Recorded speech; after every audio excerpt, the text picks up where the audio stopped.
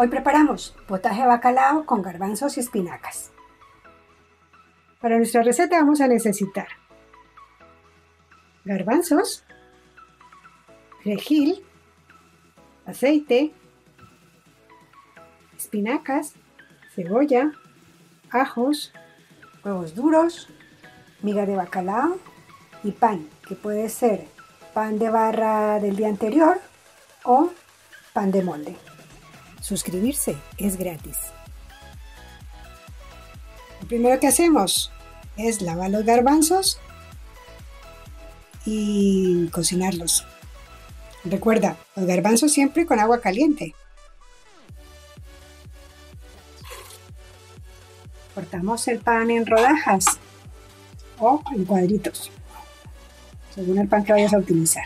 Este pan lo freímos. En una sartén con aceite caliente, freímos el pan. La temperatura debe ser media para que no se vaya a quemar. A medida que se vaya dorando el pan, lo vamos a sacar, lo vamos a dejar en un mortero o en un recipiente para reservarlo.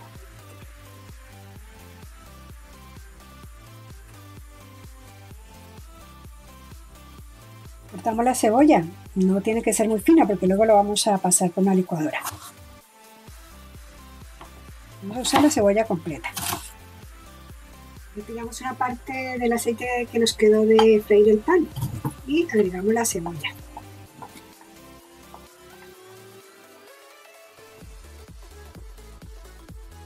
Mientras la cebolla se va rehogando a fuego suave, vamos a cortar el perejil.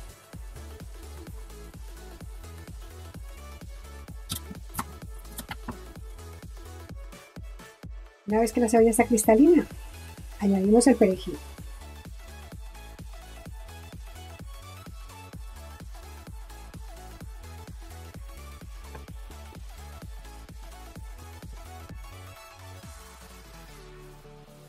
Una vez que se ha rehogado, reservamos la cebolla junto con el pan. Los huevos los pelamos y los reservamos con el resto de ingredientes. Los ajos los laminamos y les quitamos la parte del germen. Agregamos aceite a la cazuela y freímos los ajos.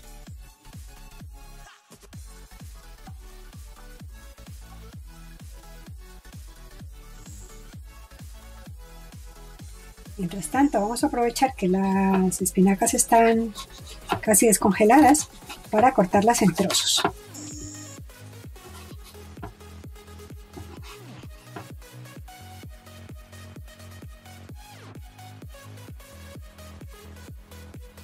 Cuando están congeladas lo podemos hacer después de rehogadas. Pero aprovechando que están casi descongeladas, pues las vamos a cortar de una vez.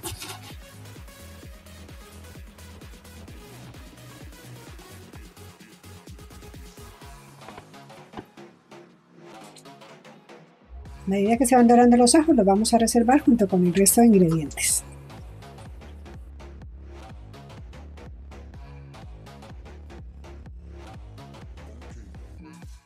En el aceite que nos ha quedado de freír los ajos, vamos a rehogar las espinacas.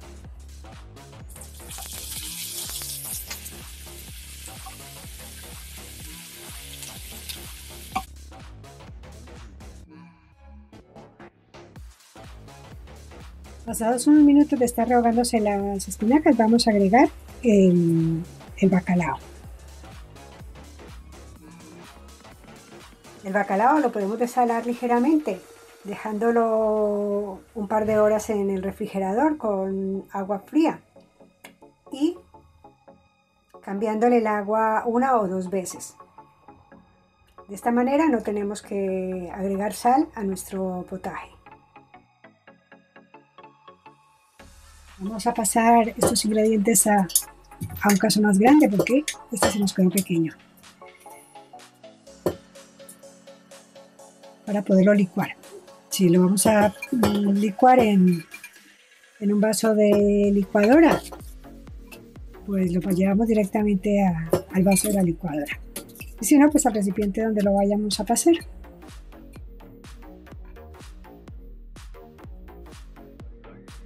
Tenemos un casito de garbanzos con caldo de cocer los garbanzos.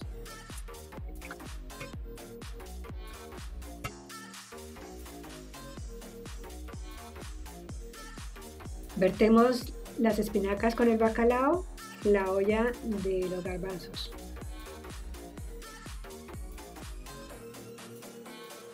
Ahora pasamos nuestros ingredientes por la batidora.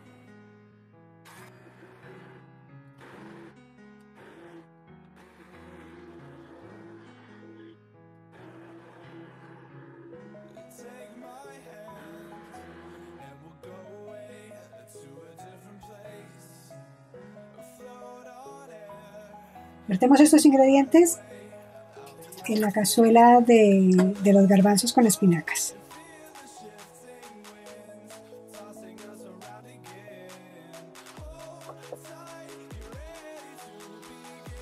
Ahora dejamos hervir durante unos 10 minutos o 15. Este es un plato que con el tiempo gana en sabor. Así que cuanto más tiempo puedas dejarle, muchísimo mejor. Si es posible prepararlo de un día para otro, estará estupendo. Nuestro potaje de bacalao está listo para servir y disfrutar. Espero que te guste esta receta típica de la Semana Santa española. Si es así, házmelo saber con un me gusta. Y comparte con tus amigos, por supuesto. Te esperamos en el canal si no te has suscrito aún. Un saludo y nos vemos en la próxima receta.